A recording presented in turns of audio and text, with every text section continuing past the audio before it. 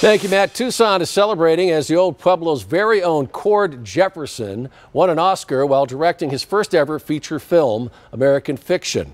It took home the Oscar for Best Adapted Screenplay. And News 4 Tucson's Isabella Fredrickson joins us live in the newsroom with what this means to Tucson and for a very talented Tucsonan. Sean, following an exciting win at the Academy Awards, there is no question that this Oscar win is making all of Tucson proud. Cord Jefferson. Cord Jefferson, who wrote and directed the Academy Award-winning film American Fiction, was born and raised right here in Tucson. He's a Canyon del Oro High School grad, and his roots in the Old Pueblo runs deep. Film Tucson director Peter tells me that they could not be more proud. Film Tucson's super excited for Cord. Couldn't have gone to a better writer, better director. We were just really excited to see his career taking off. Really exciting to see where things are going to go for him in the future now. I also spoke to an elementary teacher of Cord's. I had the privilege and honor of being a gifted advocate and teacher for Cord when he was in 4th and 5th grade.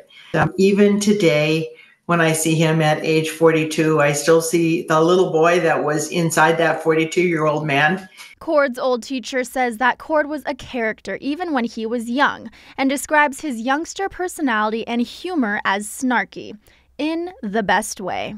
And you see that in his film work today, that his sense of humor still comes through, and I think he's kind of known for that. Clearly, the strong personality his 4th and 5th grade teacher remembers carried on to his successes. To be here now and to receive this kind of response is yeah, it feels incredibly surreal. I'm so grateful for it. I think everybody on the film is so grateful for it.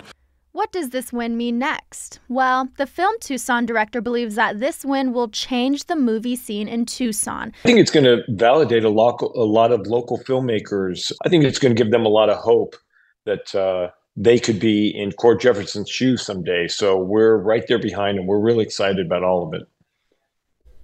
Peter confidently tells me that Cord will make his return to the Old Pueblo soon, whether it's for an appearance or to make a future film based in Tucson. Reporting from the newsroom, Isabella Fredrickson, News 4 Tucson. Thank you, Isabella.